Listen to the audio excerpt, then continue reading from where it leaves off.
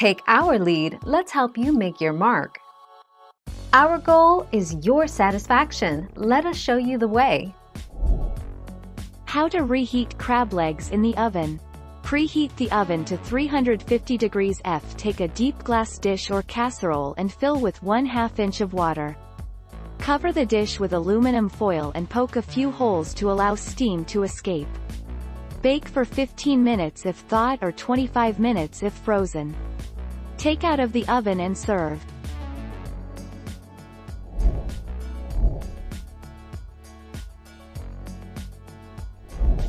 Make your mark, take our lead.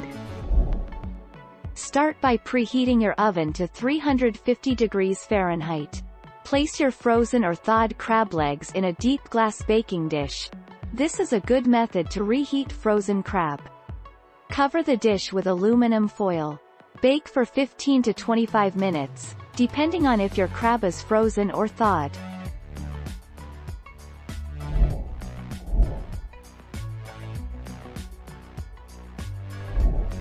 Take our lead.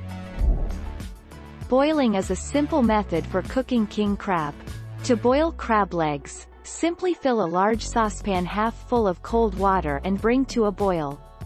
When the water begins to boil, add the crab legs and reduce the heat to medium. Allow them to simmer for about 6 minutes.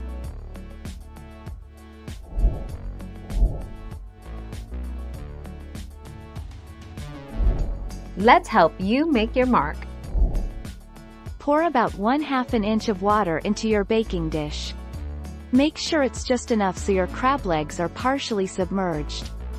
Cover the dish with aluminum foil. Bake for 15 to 25 minutes, depending on if your crab is frozen or thawed. Thank you for watching. Please subscribe and hit the bell notification.